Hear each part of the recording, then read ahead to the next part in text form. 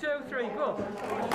There you are. It's been Betty's big day, the pensioner who's given the gift of companionship for Christmas. Today, Betty Williams booked an entire Devon pub and treated 40 total strangers to a turkey lunch. Everyone here lives on their own, just like Betty, who said it was time to bring people together. I know what it's like being alone in the evening. Christmas Day is a long day for some people if they're going to be on their own all day. That's why. Thank you, Betty, for this Christmas menu. Everyone from the town crier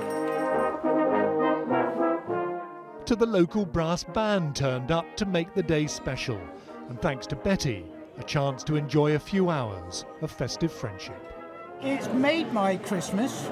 It's absolutely wonderful. I think she's wonderful. For all these people to be able to have a Christmas lunch with other people, far better than being on your own. Very generous lady. Thank you very much.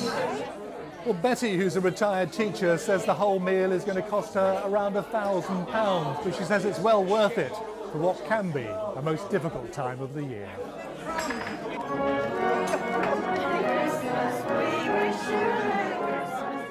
Betty's selfless idea has caught the world's imagination. £4,000 has been sent in donations to pay for future Christmas meals. How's the day gone? Have you enjoyed it? Oh yes, thank you very much. I have. Lunch for the lonely.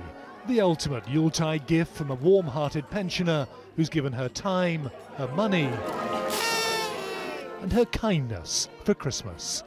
Duncan Kennedy, BBC News in Devon.